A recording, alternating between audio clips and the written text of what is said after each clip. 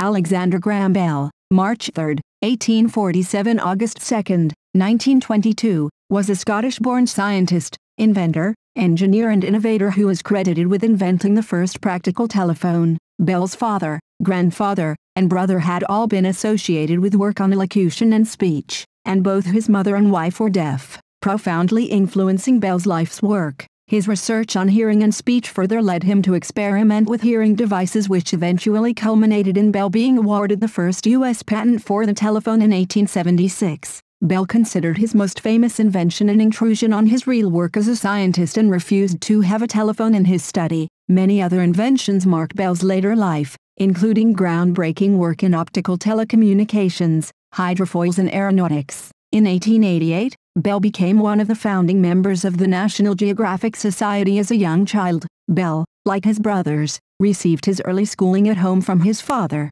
At an early age, however, he was enrolled at the Royal High School, Edinburgh, Scotland, which he left at age 15, completing only the first 4 forms. His school record was undistinguished, marked by absenteeism and lackluster grades. His main interest remained in the sciences, especially biology, while he treated other school subjects with indifference, to the dismay of his demanding father. Upon leaving school, Bell traveled to London to live with his grandfather, Alexander Bell. During the year he spent with his grandfather, a love of learning was born. With long hours spent in serious discussion and study,